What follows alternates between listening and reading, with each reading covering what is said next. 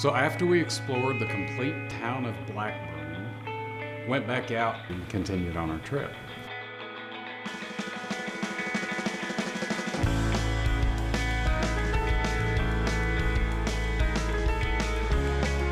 Not too much longer, you'll come upon Skeety Road. And well, we just had to go to Skeety because, I mean, how often do you find a town named Skeety?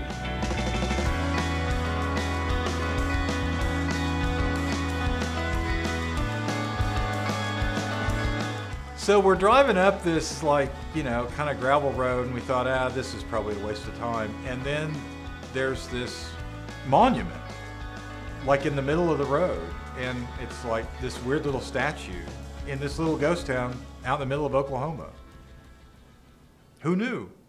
Taking the back roads, heading to Pawnee. No US-64 for us. No, we are talking like 2-lane, unnamed, middle of nowhere in Pawnee County, and we discover this. The father of all bacon, we believe. Chief Bacon Rind. Must be. I never knew.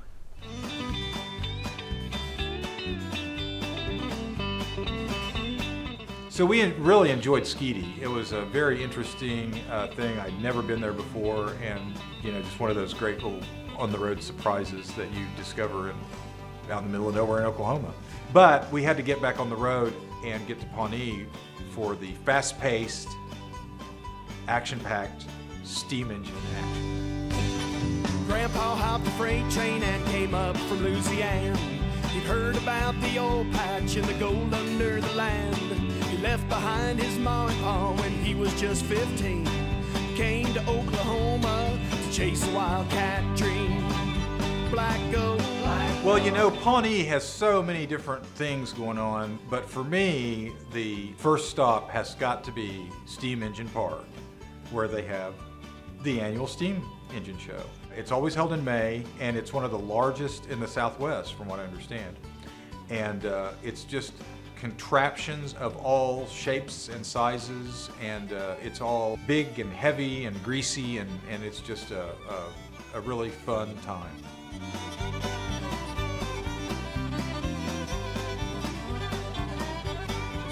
We're here at the Oklahoma Steam and Gas Engine Show, and we met up with Jeff Detweiler, who seems to know a whole heck of a lot more than either one of us do, so we're going to give him a chance to talk.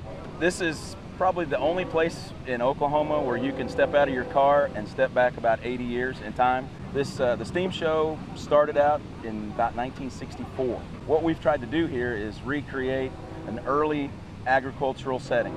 So in the 19-teens and 20s, after steam left the rails and came to the farm and started what was known as the agricultural revolution, that's what we're here to preserve and to educate our younger generations on. So you don't just have the static exhibits.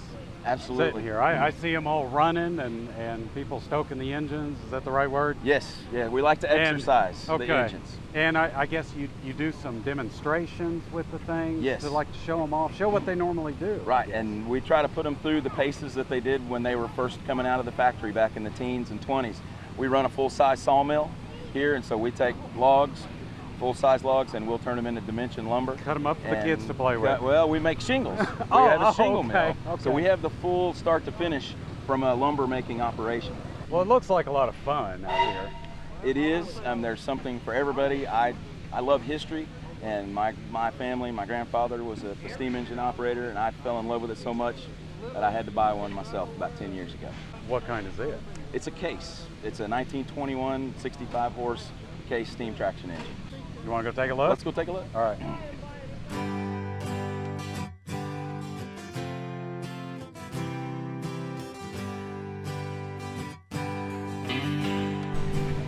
So this is it. This is her. This is a 91-year-old piece of history.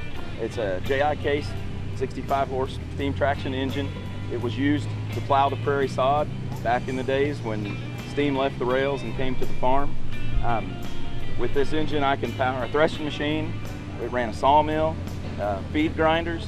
You could. So they didn't just use them out in the field. Right. They were any means of power supply on the farm, yes. Can we hear a run? Let's take a look. All right.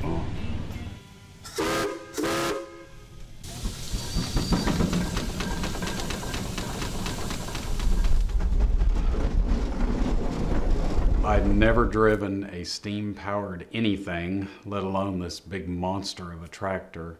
Nothing about these things happens right now. Everything happens eventually. You turn the wheel 5, 10 times, 10 revolutions, and it'll start turning.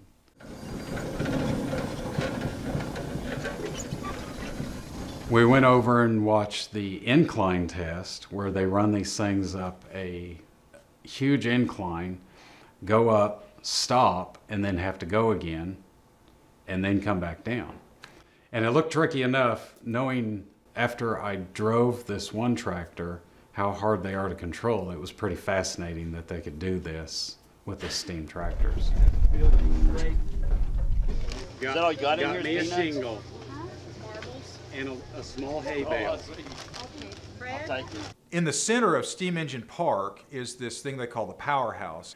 Inside, it's really cool because they have like a vintage style machine shop set up and a boiler outside that's running a very, very rare coreless steam engine.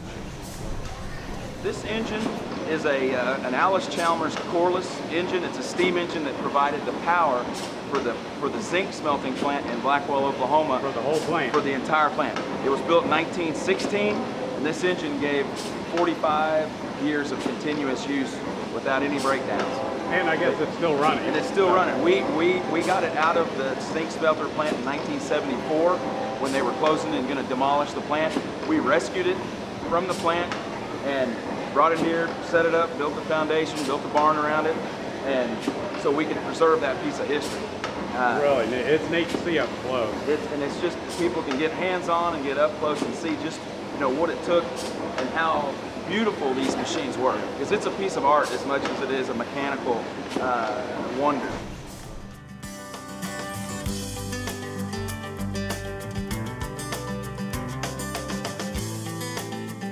So anytime I lost Rex, I knew immediately, oh, look for the quilting.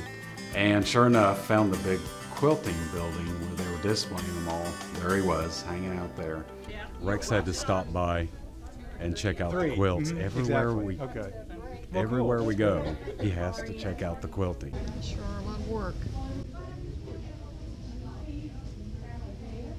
I gotta admit, I'm surprised none of them seem to have a steam engine motif. I guess I was expecting there'd be at least a couple that would be, you know, kind of, you know, getting with the program here.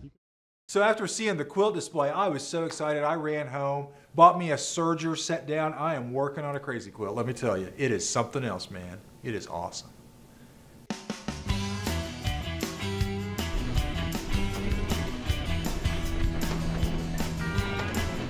Some peanuts would really hit the spot. Be my baby. Be my baby. Be my baby. I hear you have ice cold peanuts. Oh, hot. Oh, well, I guess that's okay. That's where the band starts rocking when the sun goes down. So I had a blast at the steam show. If you ever have a chance, you've got to get there. They sell food and souvenirs, and I'm sure shirts and everything else, and quilts. If I didn't mention that, Rex would be upset. So get yourself to the Pawnee Steam Show.